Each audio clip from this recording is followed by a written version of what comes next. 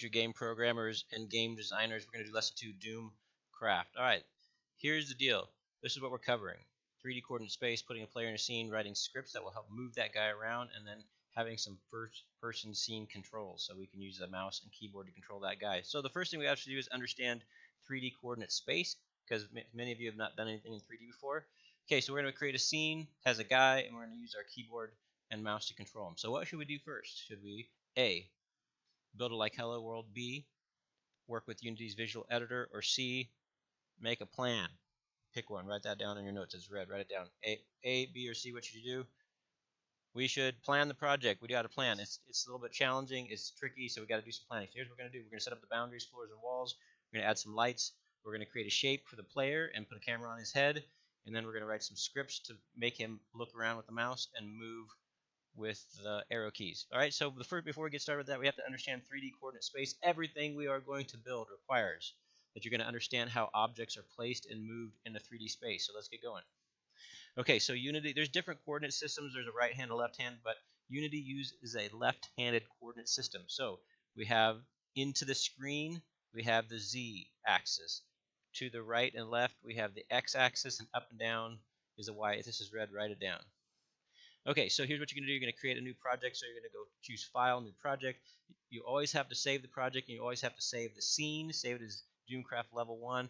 And whenever you make any changes regularly, save the scene and save the project. I'm probably not going to remind you of that, but you need to get into the habit of that.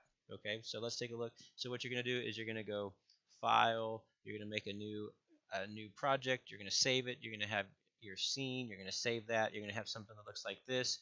You're going to have DoomCraft with your name on it for the project, and then the scene is going to be DoomCraft Level 1. Okay, that's where you should be so far. Let's keep moving. Okay, what's next? Well, we got to make the floors and walls. Okay, so let's go on the menu. Go Game Object 3D, make a cube. So then what you're going to do is you're going to name that object. Okay, so you're going to name it floor. Okay, and then you're going to set the properties like this. Let's see what that looks like. So you're going to come over to the project. Okay, and so you're going to go Game Object, you're going to go 3D, and you're going to go Cube. And you could stretch it out using all this stuff here, right? So we've looked at that before. You can move it around. But what you're going to do is we're going to, so you're going to make yours look like this. Let me see if I can find the floor. Oh, that's the building lights. Let's go to the building. Yours isn't going to be in this tree yet. We'll do that later. Okay, so we're going to go to the floor, and you're going to just type in these things, 0, negative 0.5. You're going to type all this in to the inspector, make sure you're not in services, and it's going to turn into a floor. Okay, and don't forget that when you are here, you can move, orbit, and zoom around using those things. I'll help you do that if you don't know how to do it. But let's take a little quick peek. So what you can do is make sure you're in the scene mode. You can zoom in and out with scrolling the middle mouse. You can click the middle mouse button. You can do the left one like this. Okay, the left one with an Alt key click like that. Anyway, so or the right one. That's the right one. So anyway, you can zoom in and out and around. Now you don't have walls yet. You just have a floor, but you're going to add these walls in a second. Okay, let's keep looking. Okay, so now build the 4 outer walls to form a perimeter. Name them, and then build inner walls however you want. Okay, now I'll show you how I did it. So if you want to copy mine exactly, you can. If you want to do your own thing, you can. But let's take a look. So if I look at the outer wall south, you can hit pause and copy that. Outer wall north, same thing. You can look over here, copy that, hit pause. East, copy that. West, copy that. And the inner walls, you can build those however you want. Okay, so let's keep moving. Okay, establish linkages. Now, if we ever want to shrink the whole room, it'd be very cumbersome to have to shrink each wall separately, and then you'd have to move them back to where they go. So we're going to better ways to create linkages. So write this down. Okay, let me show you how to make the linkages. So what you're going to do is you're going to create an empty object, right? So you're going to build this thing called floor. So you're going to make a game object. Okay, so you're going to go game object. You're going to create an empty one. Okay, and then you're going to name it building, and then you're going to drag all this stuff into it, and so it's going to be nested. Now you can close it and open it. Okay, and the beautiful thing is now you can go to this, and if you change this, let's just play around with it. If I change that to 0.5, you can see I shrunk it by half, and it all goes together. It all works together. So what I want you to do is play around with that, but eventually we're going to make it all 1.2. Okay, so you can see that my scale in each axis, X, Y, and Z axes, are all 1.2. So do that. Okay. All right, so let's keep looking and seeing what's next on the spiel. Okay, so write this down if you haven't. Okay, so now create. Oh, we already did this. Okay. Okay, we already got that done. All right, what is a game object? So we just added that empty game object. Game object. All scene objects are instances of the class game object. Therefore, so they're all going to behave in a particular way. So they're going to inherit all the characteristics of the superclass called game object. So they're going to have methods and they're going to have characteristics that they all have. So there's a bunch of there like cube. You saw that there's a bunch there. So there you go. All right. Hey, can you see? And the answer is no. There's no light. You've never put any light in. So here's the different kinds of lights. Write that down. Hit pause and write that down. Okay. So you have a directional light that acts like the sun. You get pretty much the same light no matter where you're at. A point light is going to be like a light bulb. It's going to be brighter here. The further away you get, the dimmer it's going to be. Then you're going to have a spotlight. Okay, so I want you to move the existing directional light up and out of the way and then add some point lights and adjust the range to make it how you want. So let's see what that's going to look like. So that's going to look like you're going to come over here to building lights.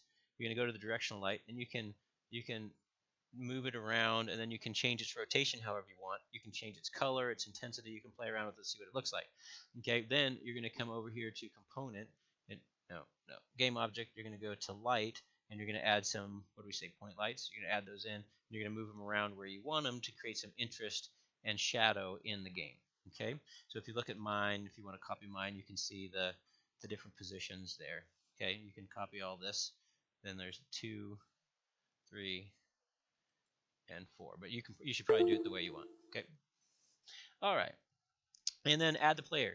So we're just going to add a capsule, looks like a little pill, and we're going to name it player, and then we're going to position the y-axis 1.1 to get him up a little bit off the floor. We don't want him underneath the floor. And then we're going to remove the capsule collider in the inspector, and then assign a character controller by saying add component physics character controller. Okay, so let's take a look at what that looks like. Okay, so we're going to go to, okay, so we're going to go to this thing. So we're going to go to game object. We're going to go to 3D, and we're going to go to capsule. You're going to create a capsule, okay, and then you're going to change some of his settings, like I said. Okay, so we're going to change the, what do we say the Y was going to be? We said the Y was going to be what, 1.1 was on there. Okay, and then he has this capsule collider. Okay, so we're going to click on this. We're going to remove that component, okay, and then what did we say? Let's go back and see what we said. So then we're going to have to go add component physics character controller. Okay, so let's take a look at that. Okay, so we're going to go, so we're on this guy, so we're going to go component add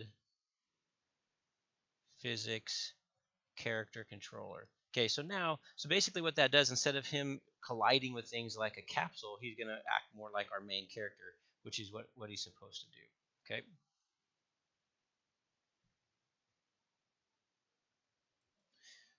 Okay, so one thing we forgot to do, we gotta rename this guy. Okay, so we're gonna call him capital. Nope, didn't do it.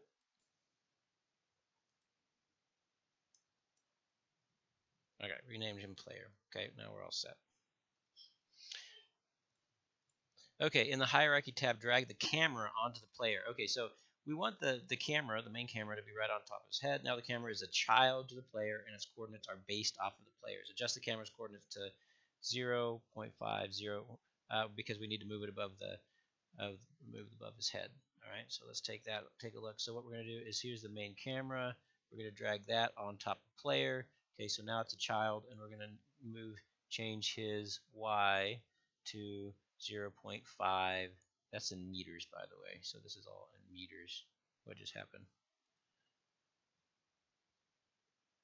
Did that work? No.